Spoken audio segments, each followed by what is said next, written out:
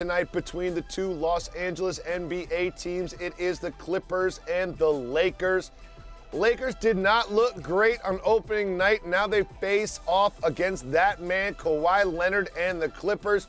What do you expect to see this evening? This ain't fair to the Lakers. You know, there's an old saying that says, what happened in this house stays in this house. And unfortunately for the Lakers, all of their flaws is going to be exposed on national TV early in the season. LeBron's going to be dominant driving to the basket. He looked terrific. He's not slowing down at all. Great to see him 30, 15. I believe he had 8 dimes, dunking, looking energetic, looking enthusiastic about playing.